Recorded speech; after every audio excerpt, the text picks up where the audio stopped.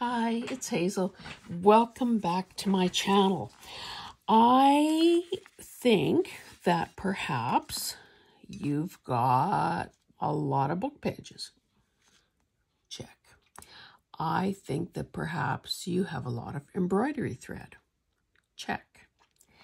So today's video is about combining the two into some interesting ephemera that basically has that handmade look to it. So on this one, basically, well, I guess I kind of made a, I don't know, error in judgment. This is really old paper. This has doubled up and it's still very thin. As I stitched these spruce trees, I was having trouble with holes being made, like the paper tearing. So what I did for some of the other projects was pick paper that is slightly more resilient. I can almost, that's 18 something. So yeah, nice paper, but not particularly a good choice for this. So basically, I just used some shades of green to give it a little more interest, a little more depth, and then I didn't want them floating on the page, so I kind of made it look like there's a hill and some terrain there. So that is, you know, other than maybe adding something in a final stage, I would call that one done. This one is newer paper, and again, I've doubled it up, and I like the idea of the of these decorative borders and this fancy little stuff here. So what I did on this one is I measured. I know that's a bad word for some of you, but I measured and I made a really faint line. So, well, actually 3 lines, just because I didn't want to have it go uphill or downhill or whatever. As it is, because of the stitch that I'm doing, which is basically just a running stitch, you can tell that it was hand done, not machine made.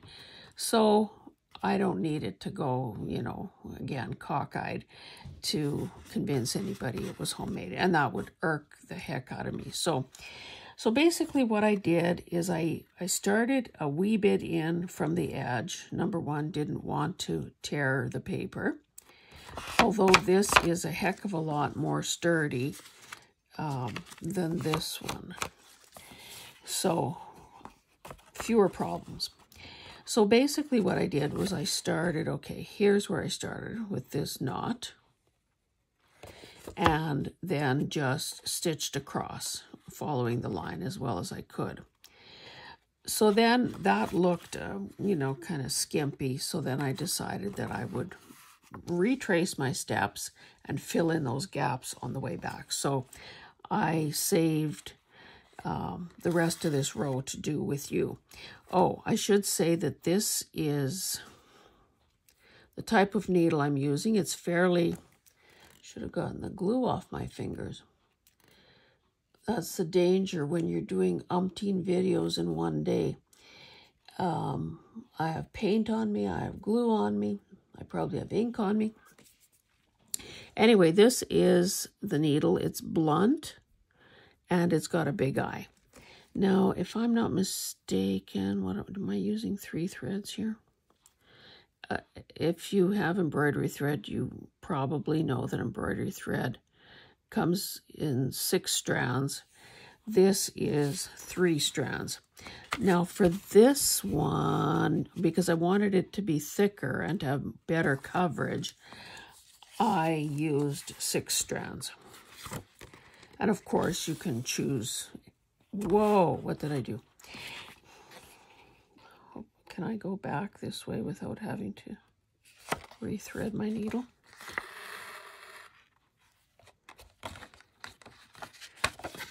Yes. a lucky break. Sometimes that's dangerous because you split the thread and then you have you have a new problem. So basically, I'm just, like I said, filling in the gaps here. I won't need to erase my little line, and you know, it wouldn't matter even if it was visible, but it will be covered. I don't know why I can't hang on to this needle. Maybe I need to take a break. So yeah, I'm just filling in the stitching. Now this is, you know, kind of, is this sort of the color of baby poop? I don't know, kind of.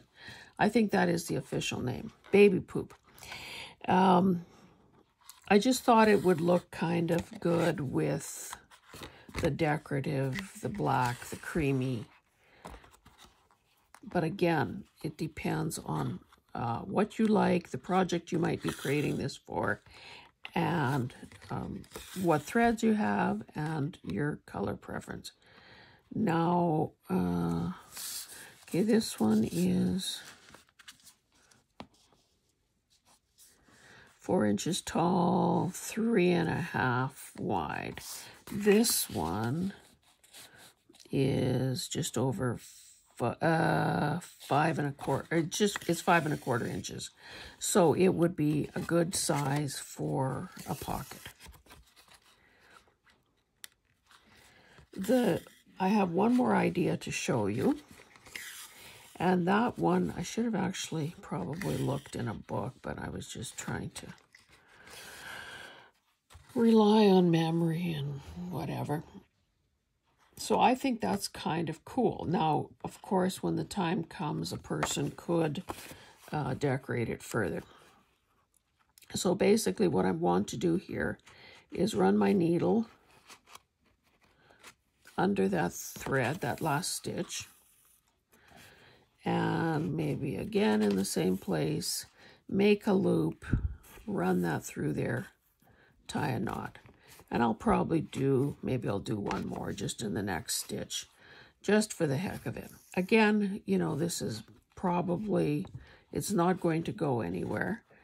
I guess if I really wanted additional assurance, I could put a dab of glue, but I'm not going to. Okay, so let's put that aside. And again, those tiny little knots aren't going to create any kind of a problem for you. Oh, it would be good if it was in screen. Okay, so that's that. Now with this one, again, I've doubled up the paper.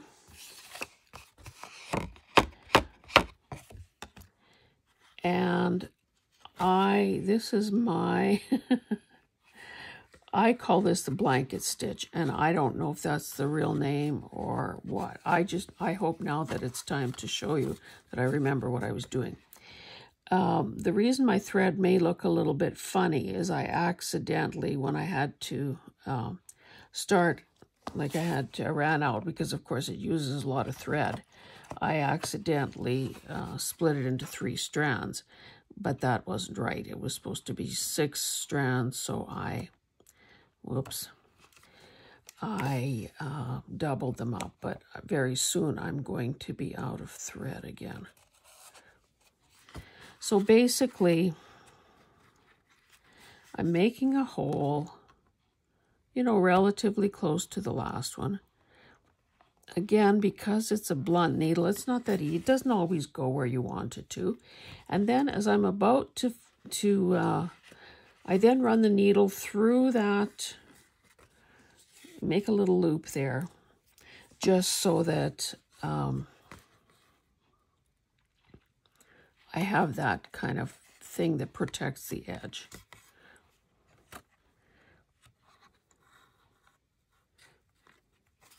And then you sort of tighten it. Again, this isn't the neatest looking thing in the world. The heck did I do? I'm going to do a couple more and then I'm going to quit because I'm going to have to. So the needle is coming through. I just work it through that little loop there, and it makes a design on the, and it closes in and covers the top edge. So, you know, this is pretty rigid. If it was weak, this would be a good way to strengthen the edge of a pocket. So this is 4 inches wide, 4 inches tall. Now, if that turns out to be too tall for a pocket, then certainly a person could trim down the bottom.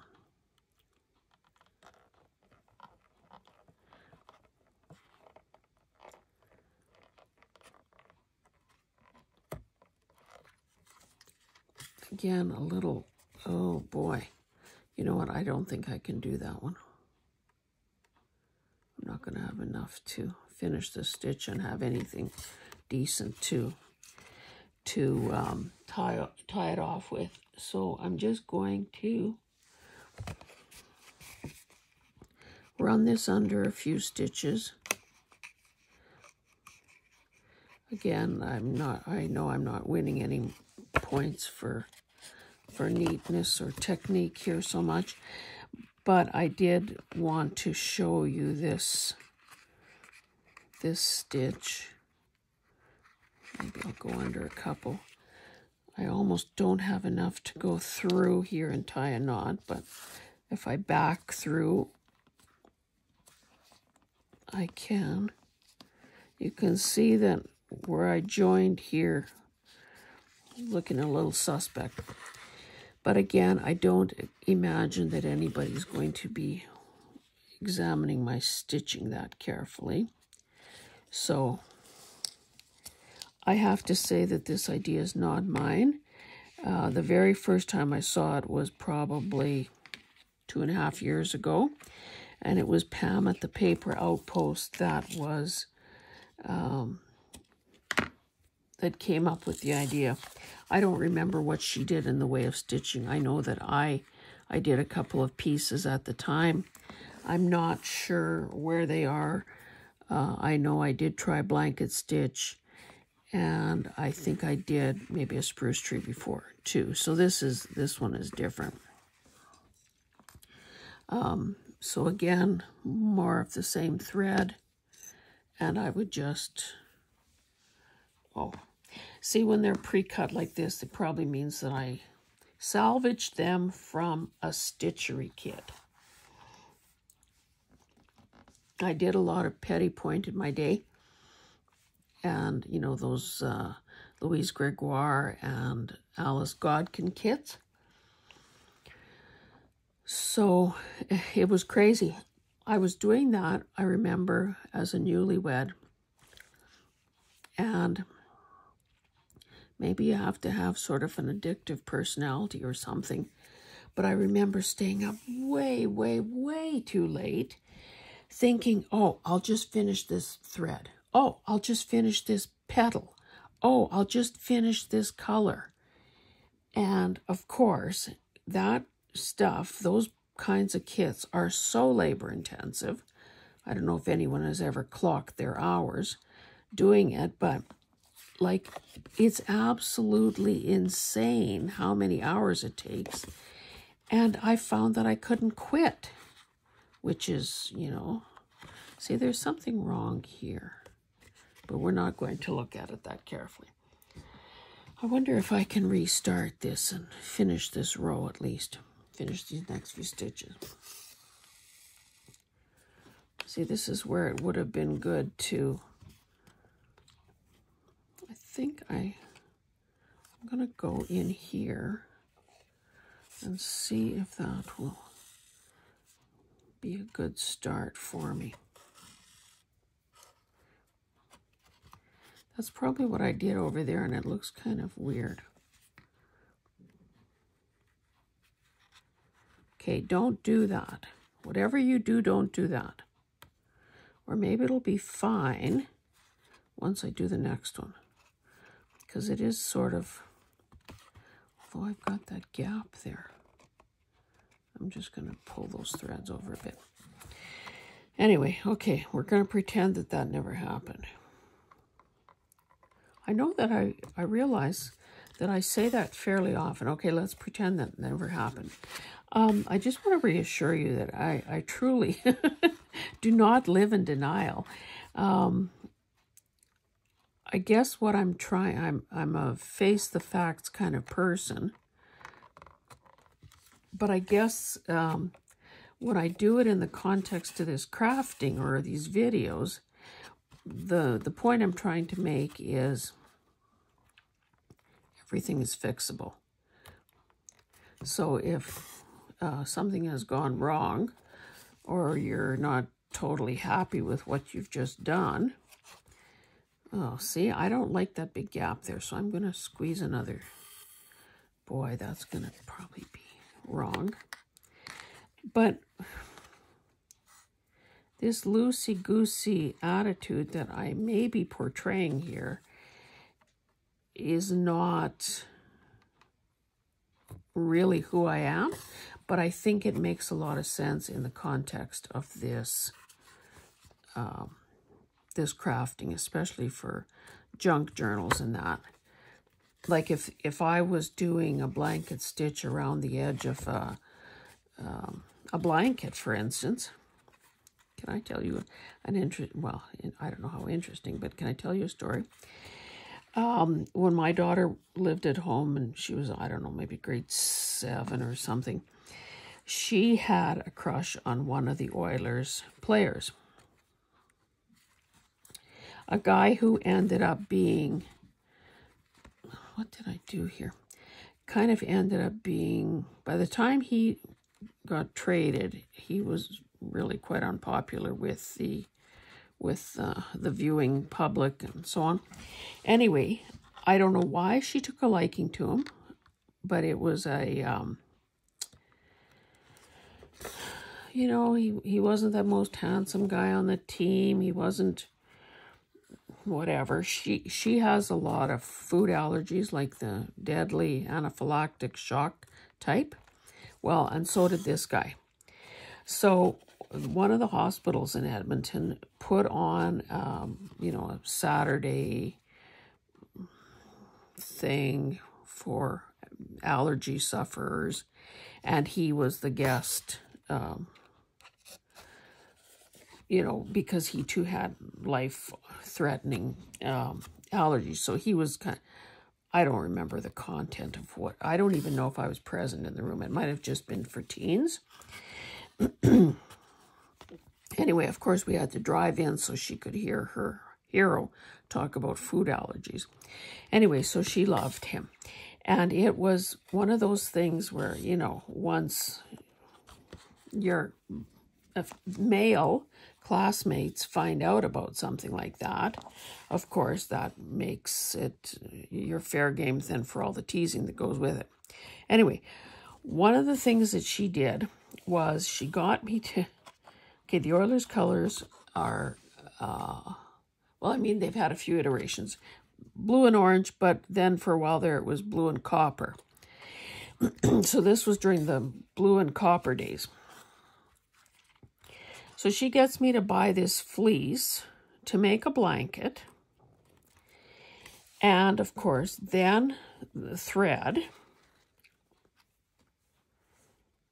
What am I doing wrong here? I'm trying to walk and chew gum. Did I miss? Yes, I did.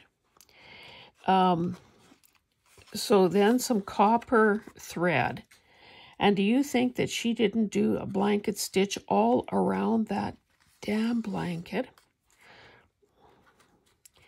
And, you know, basically I would say bigger than a lap blanket, but, you know, not like a double bed or anything like that. So somewhere in between.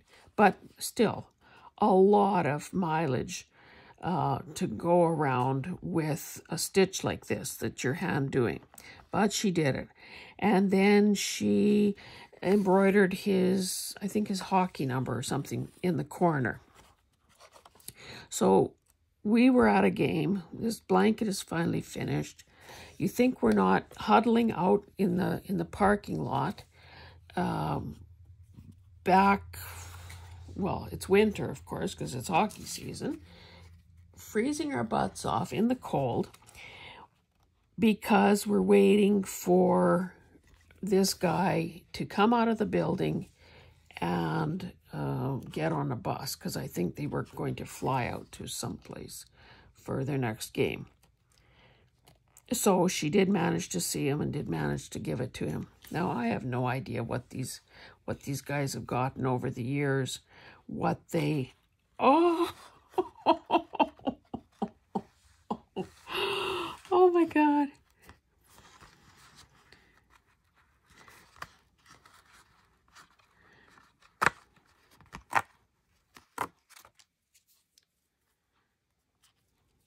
Huh?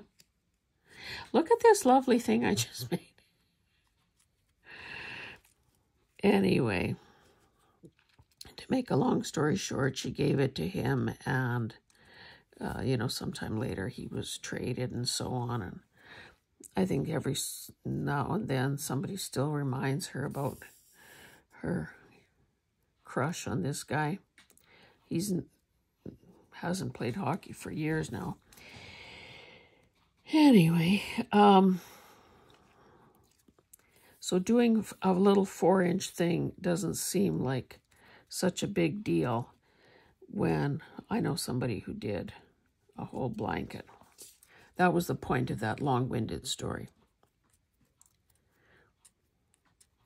It maybe also speaks to a more innocent time. I might have to glue these knots down so they don't keep... Excuse me. So they don't keep, you know, sort of poking out. I don't know what this is going to be worth, but anyway, okay. Let this be a lesson to you. Do a running stitch. Do any other slow stitch that you might want. Oh, okay, did I tie enough knots here? I think I did. I'll do one more just for the heck of it. Maybe I can do a French knot. I guess the point of this is that if you get too close, you are in essence perforating the paper.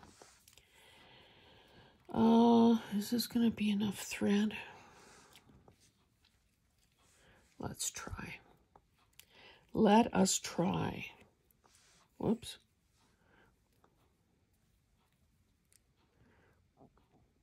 That probably was an indication that I shouldn't try.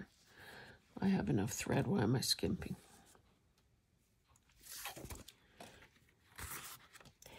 Yeah, I suspect that if any young girl is trying to show her love and admiration for a hockey player these days, it probably is more likely to involve underwear than a hand-stitched blanket. Just guessing. I have no way of knowing. Anyway, in case, I think I just showed this the other day. Don't remember why, but anyway. This is apparently called a quilter's knot. I didn't know about it till just recently, or in the last year or so. It is the cat's meow. So lay your needle down alongside the thread. Wrap it around 2 or 3 times. Slide the needle through, holding, you know, all of that kind of between your thumb and your finger. And you end up with a nice knot very close to the end. And it's like the best thing since sliced bread. Okay, since we are... Okay, we might as well have this right side up. So, made the knot, poking through. A French knot, of course, has several wraps of thread around it. You're trying to keep the tension on. And I'm just going to try to poke this beside it. Oh. that maybe was not a good idea.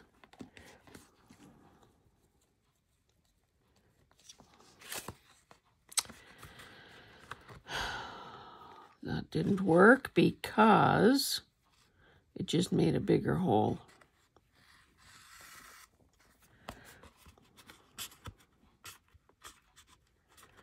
Now, I suppose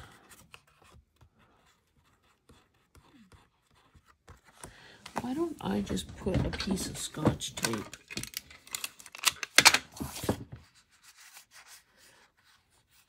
okay, this is the right side. I'm going to put a small, I don't need such a big piece, a piece of Scotch tape over there, reinforce that hole, and let's try this again. Except I can't get the tape off my fingers. Okay. So, come through.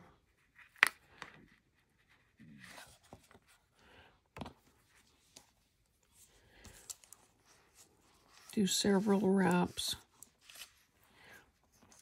And this is the full 6 strands, so it'll be a fairly, and this time I'm going to maybe go a little further away from the original hole. I'm going to gingerly pull that through. I don't know why I've got this loop here. Why did that happen?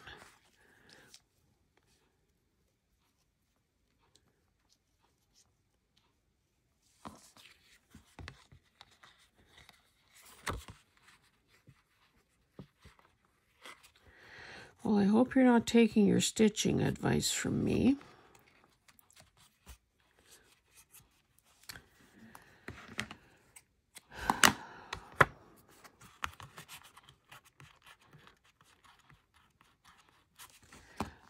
I have to try to get this done because now, you know, my pride is on the line here.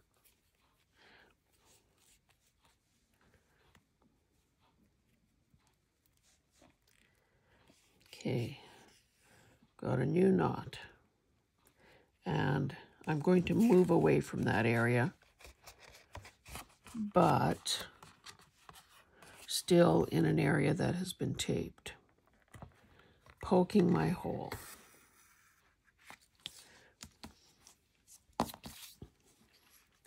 Whoops. 1, 2, 3, 4.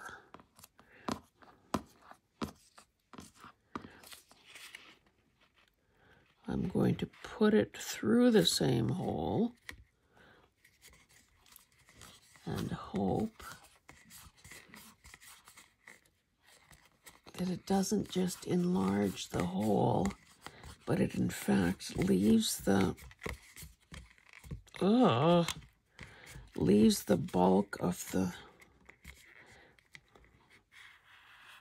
we're either going to have something very beautiful or it's going to disappear.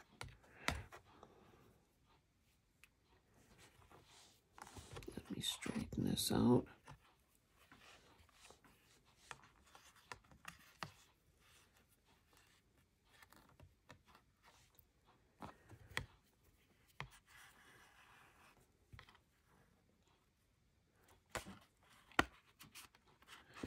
Not too shabby. Now, a few more wraps might have made that bigger, but you saw me have difficulty before that, so why don't I do a bit more taping, preemptive taping.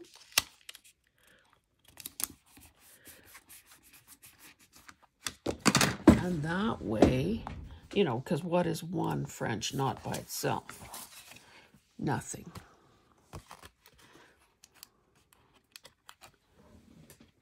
Let me get rid of this a little bit. Okay, let's do that again.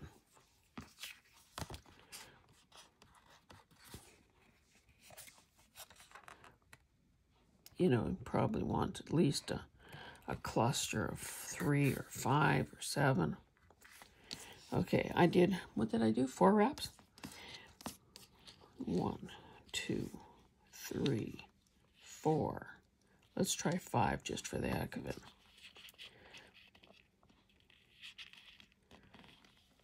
Back through the same hole. This does give the paper a workout. Not to mention,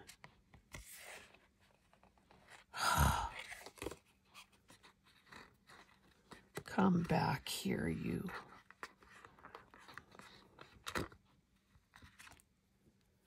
Why? Oh, why?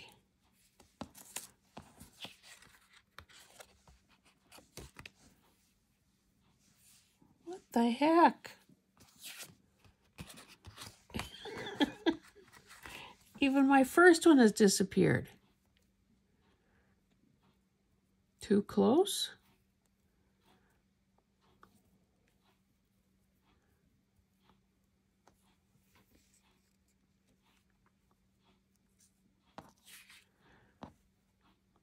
Is that it there?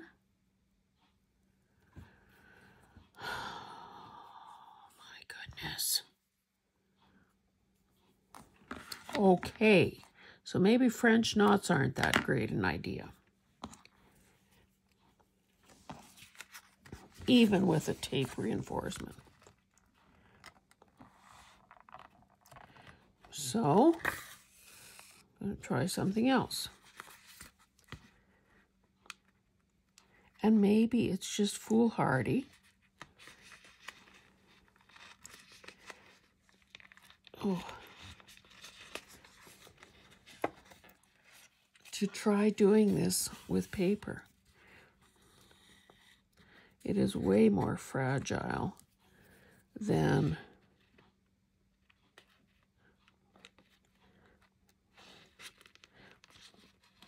cloth. And of course, that I had to go a little bit beyond and not try to reuse the same hole. So same thing here. I'm not going to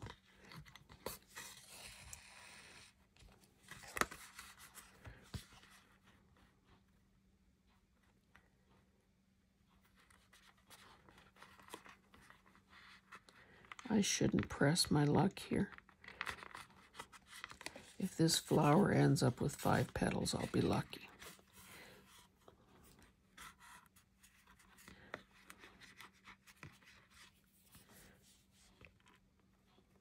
Oh.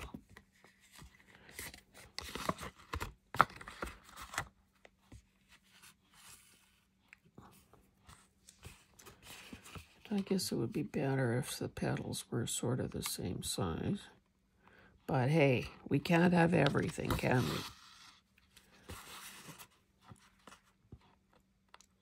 I am going in through the same hole, and I'm making these petals bigger than I would have if they were, if I was using cloth, simply because I don't want to, then I don't have to bend the paper as much. This is going to be quite a big flower.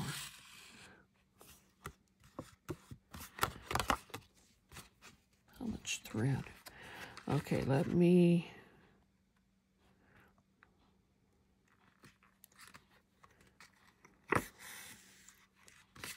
I probably only have enough thread for 5 petals.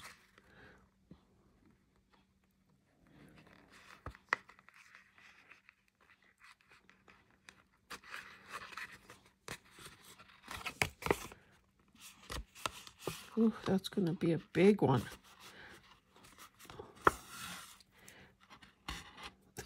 Jeez. And I'm probably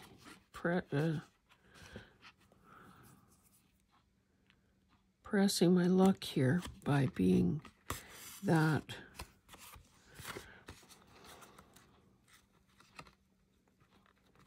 like yanking on it that much. Okay, so what size is this petal going to be?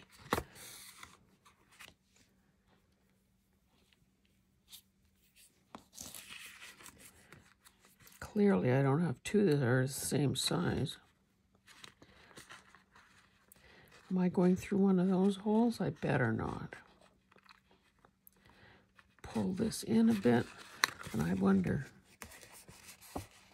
Yeah, I guess most of that is is where I've taped.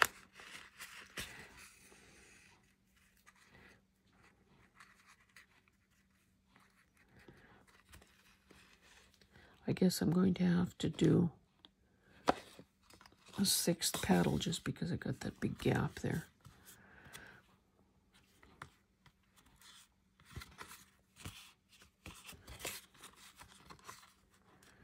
Or do I have, maybe I have to do it over here. Because there I don't have that much. Oh, maybe we'll see. Maybe this will end up with 7 petals. Not going to go as big as the one beside it.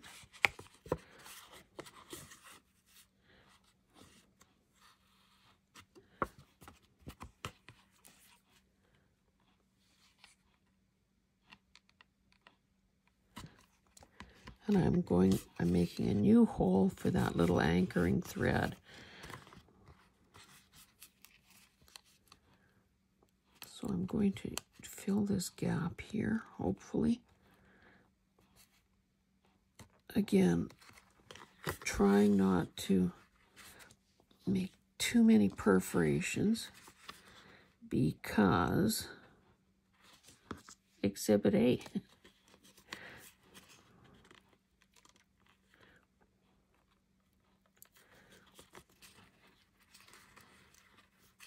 You can see that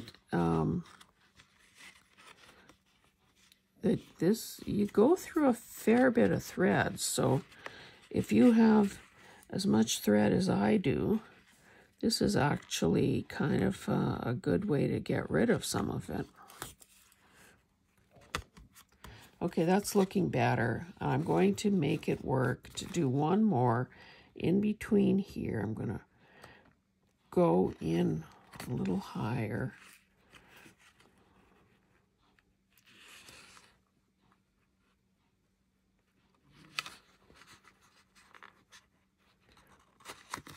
And then, whoops, and then hopefully I still have enough to tie it off.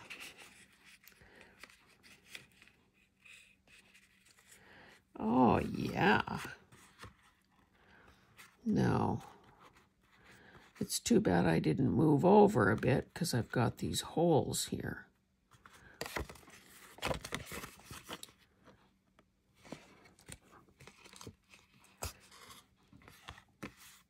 I'm pretty happy with that. See what happens if you never say die?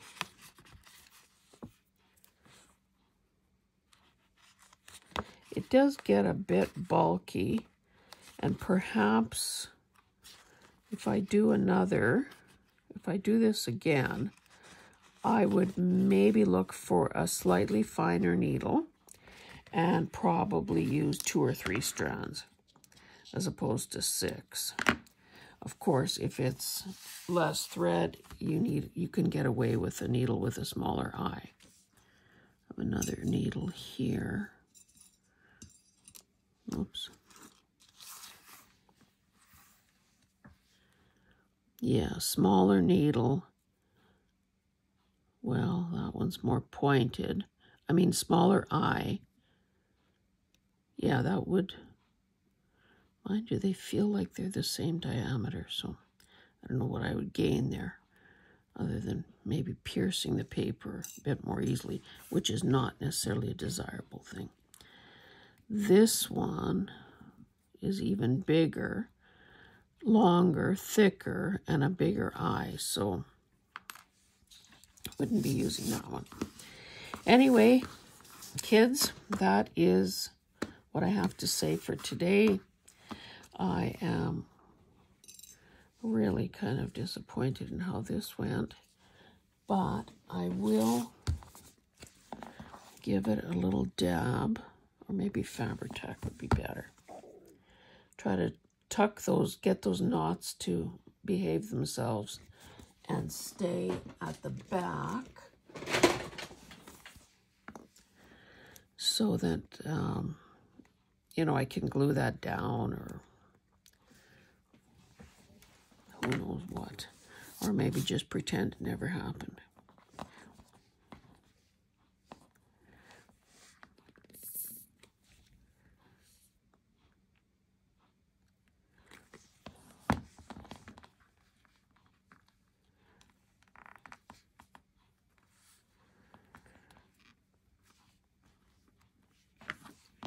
I'm just trying to neaten some of this up here by making these guys go to the back.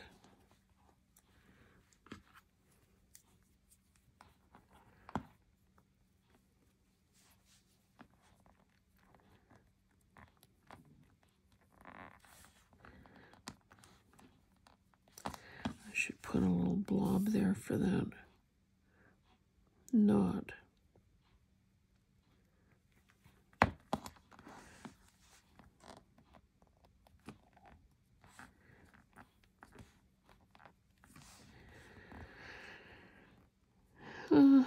Okay, we got another unruly thing happening over here.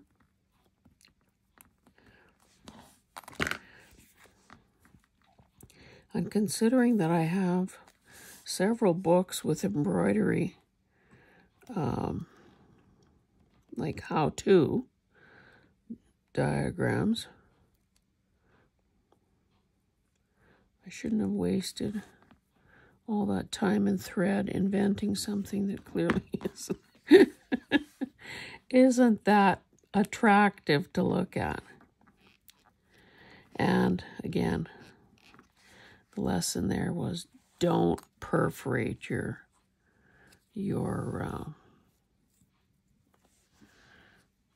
okay, we can pretend that I wanted it to be like this.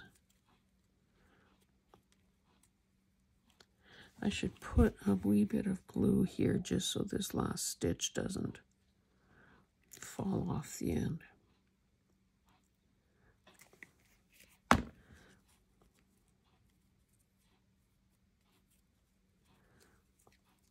Actually, it would have been better to do it from this side.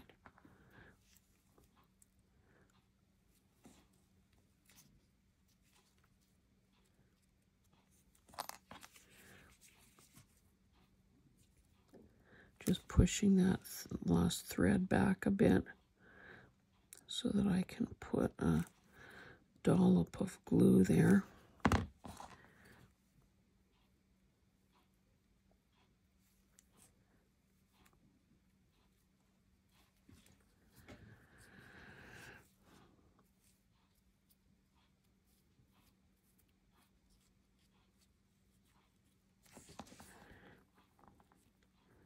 This was me trying to get going here, not knowing what the heck I was doing.